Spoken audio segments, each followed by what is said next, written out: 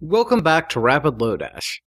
In our first video, we'll be covering the basics of constructing objects and working with their data. We've seen how we can use some of Lo-Dash's functions to work with primitive arrays. However, if we want to represent more complex data, we'll need to use JavaScript objects. In our first section, we talked about what Lo-Dash is and set up our development environment to use it in node.js or on the web. Finally, we use Lo-Dash to work with arrays. In this section, we'll work with JavaScript objects. We'll learn what JavaScript objects and prototypes are. We'll see how to deal with data types in a dynamically typed language like JavaScript. We'll see how objects are constructed with keys and values, and how we can use Lo-Dash to navigate them. Finally, we'll use Lo-Dash to copy and clone objects and remove duplication from our code. To get started, we'll open our node REPL environment with the node command. We'll also need to load Lo-Dash with the require command. In our previous examples, we've just viewed a dinosaur in our park as a simple string. Let's create our dinosaur as an object to open up more possibilities. At this point, we have a fully functional JavaScript object. Let's take a quick detour and talk about objects, classes, and prototypes. An object, as we've seen, is a specific instance within our application. In many programming languages, we have the concept of a class. A class is a blueprint for an object, and a class can be used to create any number of objects. JavaScript does not use this traditional concept of a class. Instead, JavaScript uses prototypes. A prototype is a single object that other objects can reuse properties and methods from. This is all basic JavaScript. You can take advantage of objects and prototypes without ever loading Lo-Dash. However, Lo-Dash can help us manage our object construction more effectively.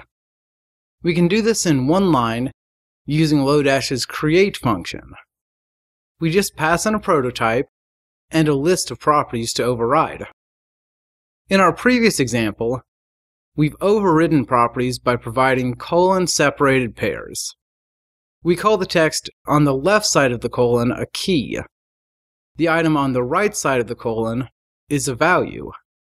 It is common to want to get some metadata from an object.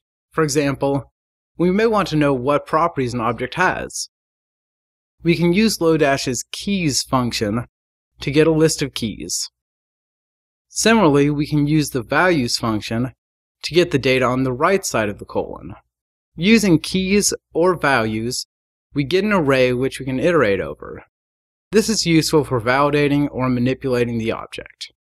Now, let's take it a step further and get a list of the keys and values, but matched into an array of pairs that we can iterate over. Try using the pairs function on our object. Once again, it takes an object as the only argument and gives you back an array. However, this time, it will be a two-dimensional array of the key-value pairs. We can also do safety checks on an object confirming that a key exists within the object.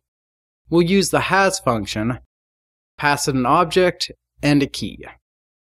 Now that we can navigate our objects easily, we'll try a more advanced case, navigating and changing the object in one operation.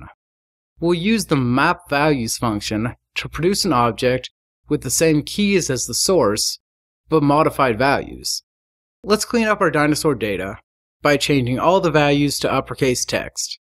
This function takes an object and a function to apply to each value. Notice that we are only applying our transformation to string values. We'll learn more about this in our next video. Excellent! We've learned how to construct a JavaScript object with Lo-Dash and use the keys and values functions to explore the data in the object.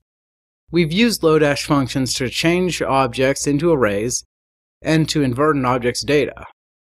Finally, we've used Lo-Dash to transform data within an object. In our next video, we will use Lo-Dash to help use our data types safely in our JavaScript applications.